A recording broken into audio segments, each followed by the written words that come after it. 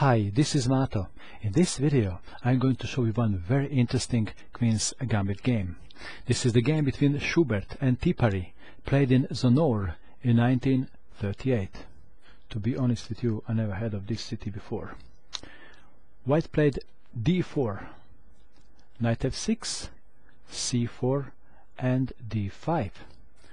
White takes on d5, and now black has a choice.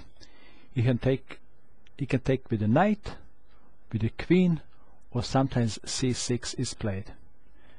In this game, black captured with the queen, knight c3 was played, and queen goes back to d8.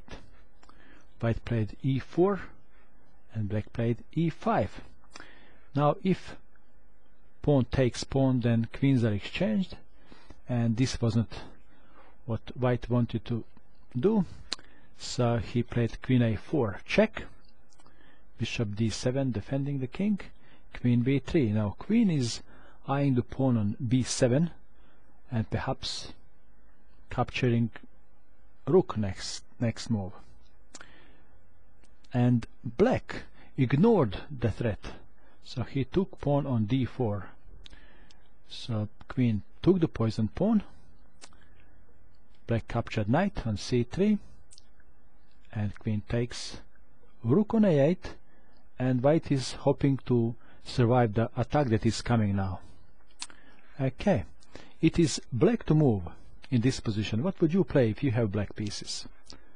Well, he played check, and now white is not happy to place the king on d file because queen is on d file, so he played king e2, and we have check. Now knight f3 defending the king, but that was it. Next move is checkmate. Can you see the checkmate? So black played queen d2 checkmate.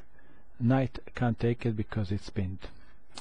So white was punished for taking the poisoned pawn, capturing the rook, and neglecting safety of his own king. Thank you for watching this video. I hope that you enjoyed it, and I wish you good luck with your chess.